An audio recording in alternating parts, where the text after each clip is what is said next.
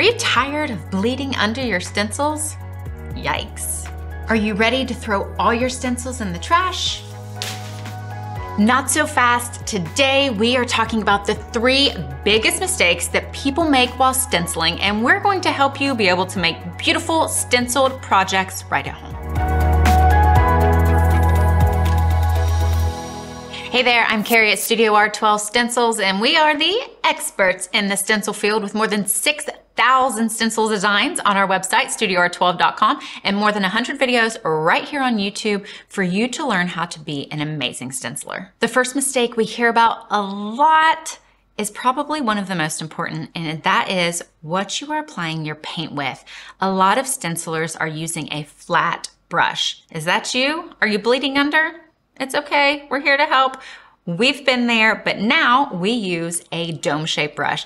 This brush is actually cut like a dome, and this helps prevent bleeding under because less of the brush is actually on your project, pushing less paint through the stencil. Now, you'll also want to be sure you are using a dry dome brush. Do not add water to your brush, and if you've cleaned your brush, make sure to let it dry all the way before you start using it. Maybe you don't have a dome brush yet. That's okay. We have a video for you showing, I think, 11 different ways to apply paint through your stencils. Some of them worked, some of them didn't, but we did the work for you. The second mistake is using the wrong paint.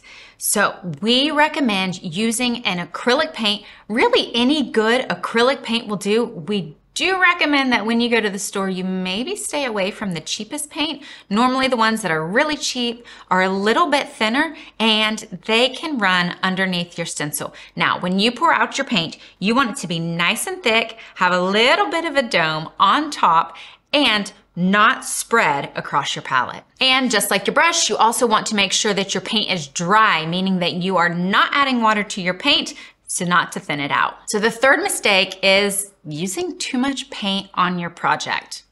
Here's a little tip. You're going to use your dome brush.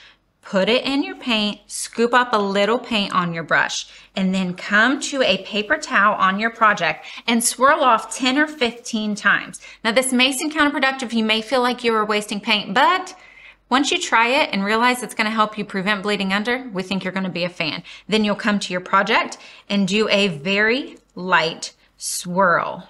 A lot of people who stencil do a stippling motion, which we still do, but we can show you how to do it the right way. And that gets more paint on your brush and then on your project, which can increase the chances of bleeding under. So when you do a really light swirl, it is going to add a really light, dusty layer to your project. Stenciling is a layers game. Go nice and slow. Be sure to try these tips, and if you thought this video was helpful, subscribe to the Studio R12 YouTube channel and hit the bell so you can be notified anytime we add new videos with tips, tricks, and tutorials.